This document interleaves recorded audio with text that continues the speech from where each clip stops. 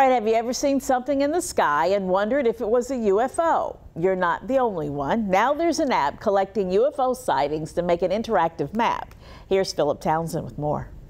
Our fascination with UFOs is nothing new. But for decades and decades, if you bought into the idea that there was something else out there, something we saw but couldn't explain, you were probably considered a little off. There's this big blue ball in my living room. That mindset is quickly changing. Congress met earlier this year for a public hearing on what we now call unexplained aerial phenomena, or UAPs. And declassified documents show Navy pilots, locally based ones, have reported seeing things in the sky they just can't explain. Well, now there's an iPhone application just for these types of unexplained events. The creators of Enigma were in Norfolk this week, promoting the app that uses artificial intelligence to weed out bogus reports and collect and organize legitimate ones. Here's how it works. You start by giving your name or choosing to remain anonymous.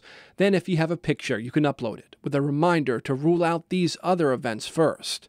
You share where you saw it by plugging in your location, the date, and duration. You can record a sighting story with more details or just type it out. Then you're asked a series of questions. Did it have wings? Did it make noise? All in an effort to find only the most credible reports.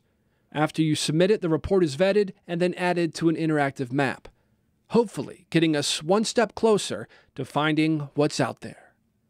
For 13 News Now, I'm Philip Townsend.